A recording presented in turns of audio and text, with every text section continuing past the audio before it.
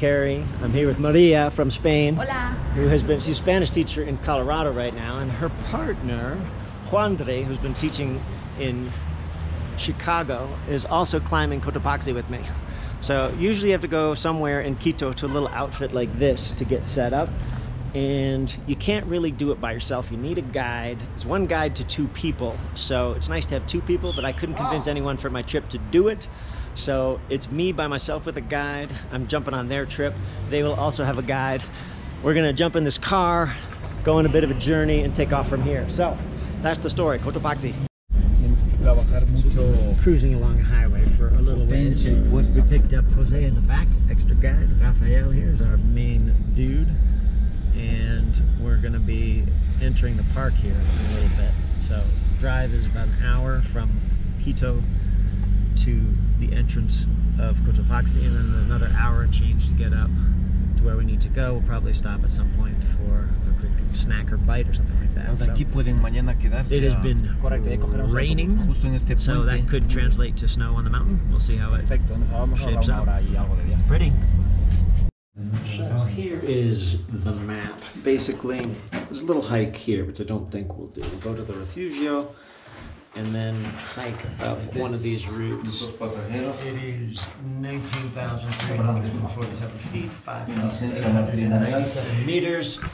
Very similar to Kilimanjaro, 70 feet higher. So, and 4,500 feet higher than the mountain line. So we're just signing in here at the station. Rainy, beautiful. Hopefully the peak might be above the clouds. That's my hope for tomorrow, but we will see. So we are having a little stop here at the cafeteria, the botanical garden. Gonna have some potato soup. All seems to be part of the deal. Encouraging me to put some boots on yet, but we'll see. Rafael recommends boots. Yes. So this is our little joint, almost like a Nepali guest house. La Carla están en el Everest. I have a little cocoa tea. It's supposed to be good for the digestive, good for altitude. So, sort of a hearty meal. Getting a thumbs up from Juandre. We're making it to the top just in case. Look at this lovely view. Can you believe the crater we can see here? The fumarole's coming out. It is just gorgeous. Wow. It's beautiful up here.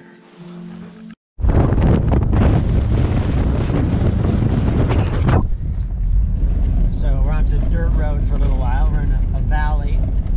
And then we are going to do a bit of a hike up to the refuge. The whole valley floor is sort of purple from the flowers. It is gorgeous out here. Only one who's getting out.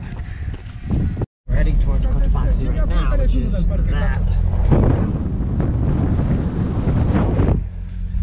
And huge hill, which you can't really see too much of, but kind of cool to get a preview. So, we get driven up to here. It looks about like the moon, and then we have an hour hike up. Looks like the trail right there, or maybe over there. We've got 1, 2, 3, 4, 5 other cars here, so there'll be some other groups heading up. And we got wind! Woo.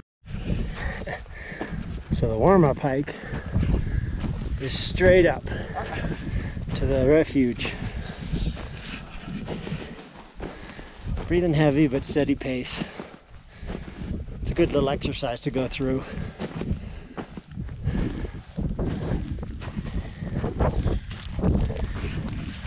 Gorgeous. Light rain. First little landmark. Jose's moving up at a good pace. It's just kind of ashy cinders going up. We've got a ways to go still. It appears I'm getting to a building. I don't know if that's the refugio or not, but if it is, it's a good warm up. Not too bad. Maybe another building higher, we'll see. So these are the bunks. We got 1, 2, 3, 4, 5, 6, 7, 8, 9, 10, 11, 12, 26 people or so. And this will be me. Getting a little peekaboo at the mountain up there. That is the top coming in and out of the clouds. Where you're higher than the mountain. But it also gives you... I want to be in that video. Here's Liam Ava, I'm sorry. and Ava playing cards with me. Teach me how to play boo-boo. So right now he is taller. Well, just given a briefing by Rafael. Jose, no real English, me, no real Spanish, so it'll be interesting being roped up to him as we go. The way it works is we'll be in the dark. I think they're waking up at 11, I'm waking up at 12:30. I don't want to be at the top when it's dark. So this first part is mixed up and down. We put on crampons here. We hike up. It's sort of steep down, steep down, steep down, like 7 times. We go across to this. We go up to the top, and then several steep sections when you get up. 6 hours is kind of the average. I would anticipate a little less, probably 5. Who knows what it's going to be like. We had crampon lessons. Hopefully they'll stay together. These are mine. I think they've been tried and tested. And the Sportivas, I'll wear a couple extra pairs of socks and go. So it's probably one of these deals where maybe 6 hours up and down. So, all right, tomorrow I'm gonna go to sleep. Well, it is about 12:20. The room is empty except for Jose and I. I asked to start a little later to let people spread out and not get up to the top in the dark. I'm thinking if as long as we're on the trail by 1, so 40 minutes, we should be fine. And leave a few things here, sleeping bag and a little extra gear, and get up and get out reasonably quick, but not so quick that we're going to be chasing people up the hill. So feeling okay, considering we're at 16,000 feet. Be heading out. We are heading out. It is just a little bit past 1 a.m. Windy but clear. Temperature's decent. So it'll just be a slog up, I think. Not much to show because of the darkness. Well, we have reached the crampon stop. Everybody's gearing up. And then it's onto the ice. So it's so cold. I don't think you can see much of anything here, but we are in some crevasse-like areas. We've been going for about 2 hours. We'll probably get up while it's still dark, unfortunately, but we'll see. Moving good. Jose is going well. So, all right. Well, we are 3:15. We are, or 4:15. Sorry. We are 10 minutes from the top, according to Jose. He has been leading the way the whole way. Ooh, it's still dark. That's the moon, a full moon. And the light you can see over in the distance there, if you can see it, is Quito. So a little bit out of the wind here. I'm hoping to do a little more filming on the way down. It's just steady straight up. Interesting walking with crampons too. First time I've done that, so. Woo! And I think, yeah, muy bien. So, Martin is up here, well done. Bien. And I think it's probably going to be a case of we're going to go back down because we don't want to wait an extra hour and a half for proper daylight, unfortunately. So tactical error, leaving a little too early. Had no idea how long it would take to get up. But top of Cotopaxi, sure it's beautiful. I've seen pictures. It's beautiful in the night as well, but I think we may be heading down here in a moment. So, Happy Father's Day. happy Father's Day. You're a father? I am a father. Father's Day. Say something about us. Oh, happy Father's Day. Right there. And you, ¿y tú? José? Sí?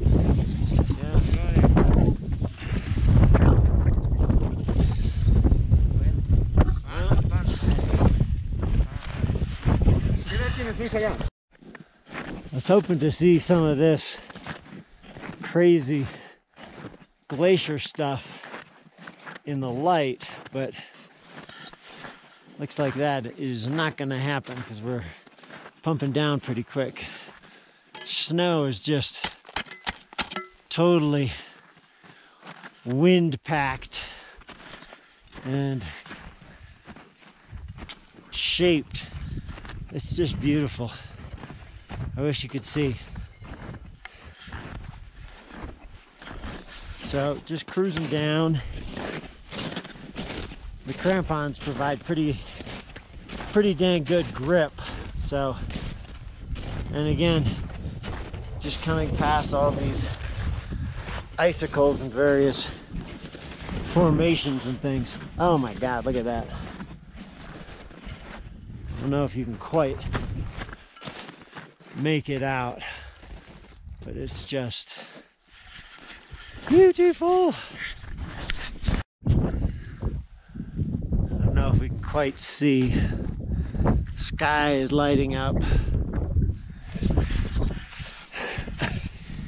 Should have left about 2 hours later, I think, or maybe an hour and a half. But this is amazing. Sorry the view isn't quite what it would be in the daylight, but wow, this is beautiful. Well, we made it back to the crampon removal spot here. This is such a beautiful morning. Definitely have some wind coming in. So I think we've got another 20 minutes maybe downhill and then we'll be done. So almost done before the sun. Just reveling in this morning daybreak. This is beautiful. So now we're back onto basically the scree and lava. So here we go. God, look at that.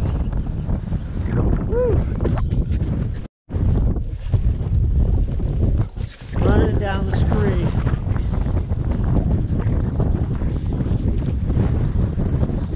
Oh yeah. My favorite kinds of running.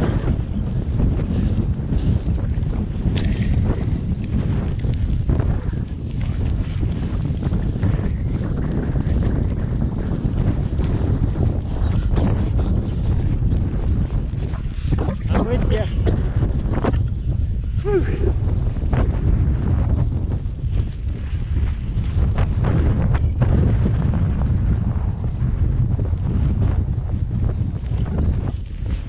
Oh, this is beautiful.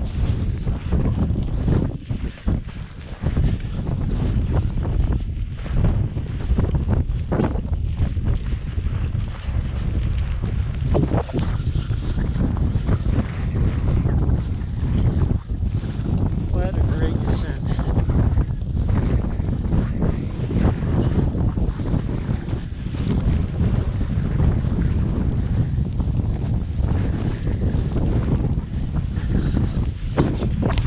Oh, bringing it on home to the refuge. I love this kind of slidey, scree ash running. Even though it's 16,000 feet, 17,000 feet, it doesn't take too much effort because gravity's helping.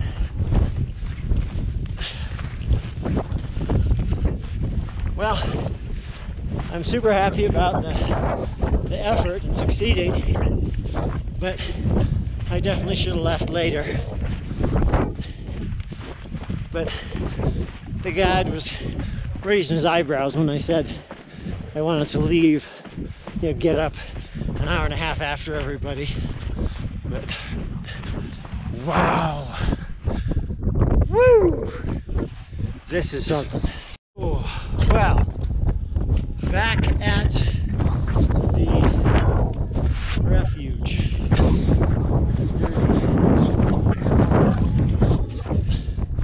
Look at this. And we'll have to figure out what time it is. Let's see how we get. You can see the mountain in the white up there right now. It is gorgeous.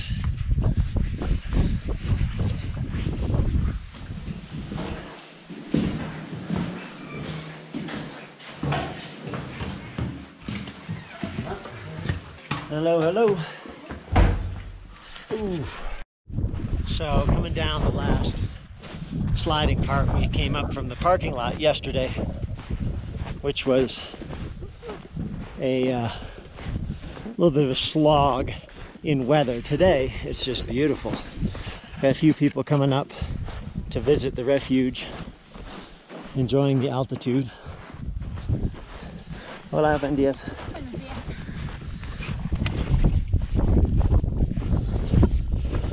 We got Rafael up there charging ahead.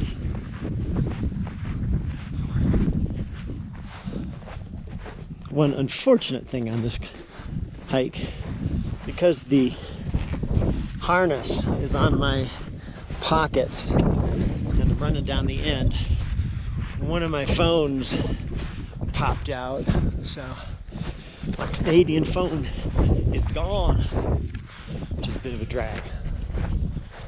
But, so if you do this hike as a pair, something like $280 each, including pretty much everything, including some gear and that sort of thing. If you do it singly, it's basically double, 530 or something like that. But they gave me a bit of a break because they had already a tour going up, so they just had to bring the one extra guide. And I think I paid $380 for the day, which for a actual mountaineering experience on a glaciated peak that's almost 20,000 feet, that's a pretty good price as far as I'm concerned. Happy to have had the experience. Lucky on the weather today. So almost down to the cars. I got Rafael here, who is a certified badass. He has been climbing Cotopaxi for... How long have you been climbing Cotopaxi? You? You? Me? Yeah. How many years? How many years? About 40 years ago. 40 years ago. And he has climbed the mountain. Is it 860 times? How many? 864. 864 times. I am willing to bet there are not too many people who have done that. That's amazing. That is amazing. That's a lot of times up and down the mountain. I asked him in the car and he said of all the volcanoes you could climb in the area, Cotopaxi is his favorite, so that's appropriate.